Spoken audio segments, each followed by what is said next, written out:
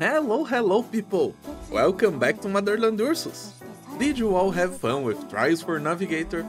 I had lots of fun with it. It felt fresh to play. Felt good to destroy the bosses with 4 stars. I even have it all recorded. Let's see if I put myself to edit that one. Even if these bosses are nerfed versions, it's a great event. But today we are here to see our great bears tackle the ultimate trial. I didn't really play TN with bears during the first iteration of the event. I think I only did the first map, which is only 2 sections, and being totally honest, I wasn't planning on playing this time as well. But you know how things go. You decide to stop doing something important to have some fun, and before you notice you got yourself a nice clear in Arknights. Smug apart, Trials feels much easier playing it for the second time. Maybe I'm just more experienced, or the operators are that much stronger thanks to the new modules, or the bosses are really that much weaker than before. I don't know. Either way, our first boss is Emperor's Blade. Again, I'm doing the obvious here, controlling where I want the smoke to fall while clearing the normal enemies. And Blade unfortunately can deploy his smoke on top of the gelato towers on the next screen, so we need valid targets to stop that from happening. I had to deploy Absinthe early to get the first skill out, because Gumu is too strong and will trigger it on herself otherwise. There's some stall in this clear, but not that much, since healing isn't one of our strongest qualities. And TN can incentivize the stall for redeploy time and everything. I am using the 4th buff by the way.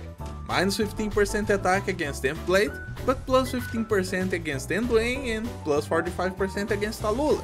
It just feels like the coolest choice in my eyes. I am swapping Gumu for Aurora, because she tanks the boss better thanks to her bigger defense and also her amazing regen. Never forget. The plan is to bait the 3 clouds on Absinthe, Isna and Rosa. But even if things don't go according to plan, it's going to be close enough. Won't affect the final result. I just need to hope for some dodges and control the damage so Template doesn't die. All the while laughing at his small range. It's great to see ops outside his range attacking him no problem whatsoever. Except the massive attack speed down, but you know. So the idea of not killing the boss before allowing him to go on a stroke is, again, for stalling. I want Rosa to be ready to spawn kill Endwayne, and since I'm using her to bait smoke, I gotta wait for her redeploy time. Like this, he has very few hit points left for Jay to finish his life safely. And we are ready for wave 2. As we all know, Endwayne is a pain to deal with because of his dodge and damage reduction. That means he's hard to burst down, unless you use true damage. But with some nice timing thanks to the gelato, allows for a strong Rosa hit before the dodge field spawns. Some precautions deploys and some luck leave the Sancta very dead. Dealing with phase 1 so early is great, because the more you delay the skill, the harder he gets. The dodge field won't affect my strat for the 3rd wave, so there's nothing to worry about. This can easily kill most ranged operators, but Zima, Gumu and Aurora will be completely fine. Dealing with the normal enemies is nothing special, so let's skip forward to the fun part. I just had to make sure to spend his ammo, so he doesn't destroy everyone clumped together. It feels like he used his scan a bit too early here, which made things more complicated for me. I think I killed phase 1 too quickly. Thankfully, Rosa survives this kill and the bounce doesn't reach her. But the second shot goes directly into her. I'm not in a great position here, everyone is basically bound to die, so I recall that. Again, I want to at least spend his shots. That way I can kill him safely at the end.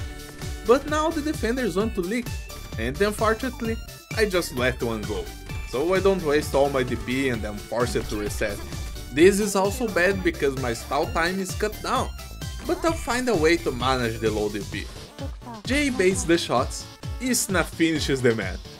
Just look how beautiful those 3 dodge fields, one tile apart from each other. All that is left is to face the deathless Black Snake.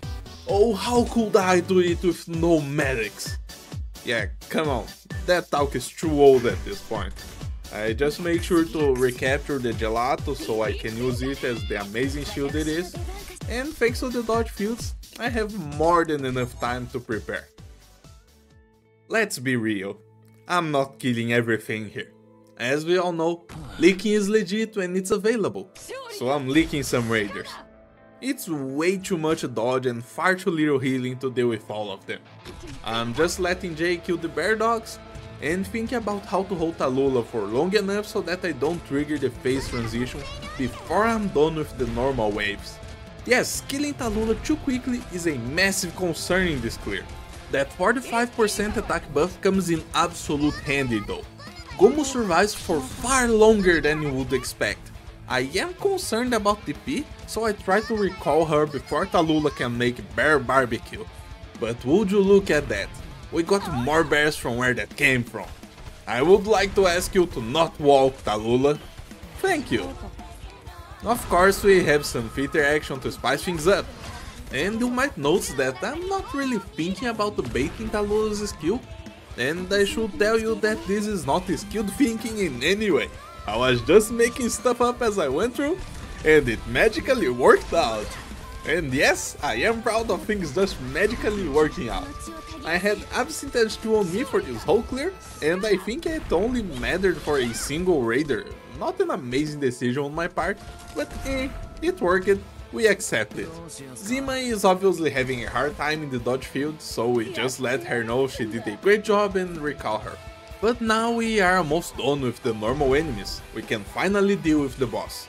And yes, we are surviving on 1 HP. Now it looks like CM, right? The plan is simple, kill Tallulah very hard. Rosa has massive damage, her module works wonders against Tallulah, so it also deals massive damage. And if we never let her walk on the dodge field, it's going to be a breeze. Or not. Look at that boss buff killing our bears. So mean.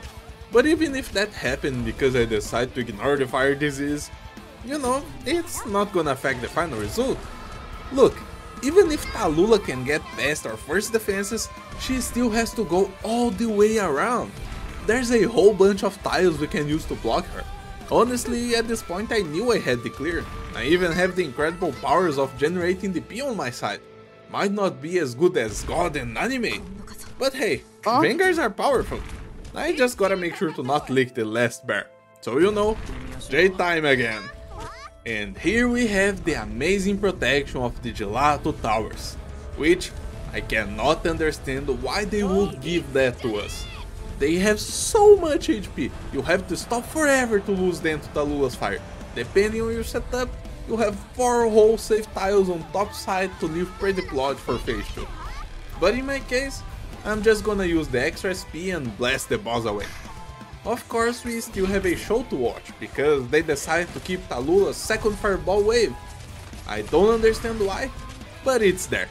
Anyway, I haven't been following CN stuff for a while, so I don't know how TN3 will be, but I hope I have as much fun again. And I hope you had fun as well in Trials. I would love to hear in the comments down below. But this is it for today. This was Kuma, and I hope everyone has a very nice day. Peace out.